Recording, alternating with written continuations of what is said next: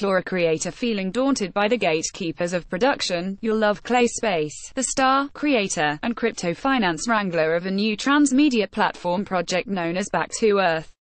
And, not for nothing, he's a man whose very name demands the attention of sci-fi lovers like us, whether the gatekeepers like it or not.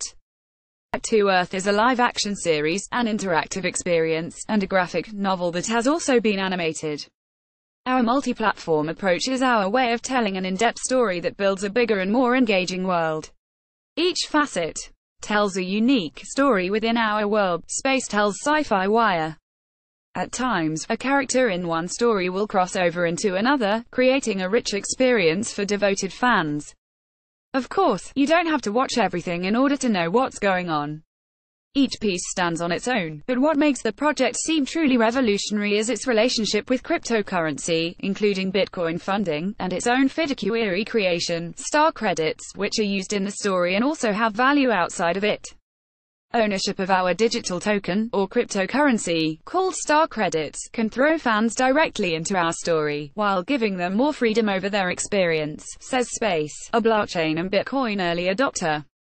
Star credits are much more dynamic than a currency. Sure, you'll be able to use them to buy content and unlock clues within our interactive experience, but you can also hold them to receive exclusive content and rewards, trade them for major discounts in our online store, or even sell them for money on an exchange. You can think of star credits as a ticket that grants you special rights, and the power to choose how you want to experience our world. And you're not the only one using star credits, the characters in our world use them too, says Space.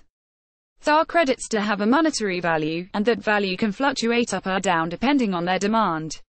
While there will probably always be a market for people who are trying to trade star credits for a profit, the way we are designing the interactive elements in our world will shield the average user from any dramatic fluctuation in value. We want fans focusing on having fun and enjoying the entertainment, not worrying about money. The story itself is influenced by two of Space's favorite shows, Black Mirror and The Walking Dead, and you can definitely see elements of those stories, says Space. Back to Earth takes place in a not-so-distant future where everyone uses brain implants to connect their minds to the internet. When these implants get hacked, they turn all their users into angry, brain-dead animals called rages. Think of them as zombies, except they don't want to eat you, they just want to kill you. As you can see in our trailer debut above, which displays all the facets of the multi-platform world. One of the main characters is Vince, played by Bruno Guns, who played District 2 Victor, Brutus, in The Hunger Games, Catching Fire, and Walrus in The Stray episode of HBO's Westworld, among many others. He's the driving force of the story. He personalizes the destruction of the modern world. So when you follow him, you see why he's made the decisions he's made. You watch Vince become radical and extreme, and you understand why. Gunn tells Sci-Fi Wire.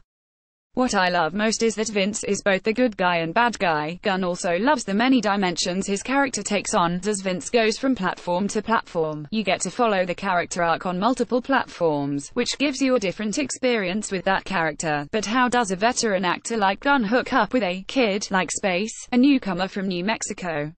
As they say in the biz, Bitcoins talk. Gunn was blown away by not just the story and the fact that Uncanny Valley director Federico Heller was on board, but also by the way Space was able to finance the project thus far. He's figured out a way to raise money to fund his project. It's just mind-blowing, it really is. He's doing something now that all the studios are wanting to do. They know that this is a way to raise money without going through the normal avenues. It's pretty amazing, says Gunn. When I found out about the project, I said, wow. I talked to him on the phone, and I was just super impressed. I thought this kid was sharp, and the story is great, and the idea that they're doing, you know, he raised like $1 million in less than 48 hours, and that was in Bitcoin. Which, I'm not sure if you heard or not, has exploded since Space first got into the cryptocurrency. I've been a proud owner of Bitcoin and a member of the community since 2014.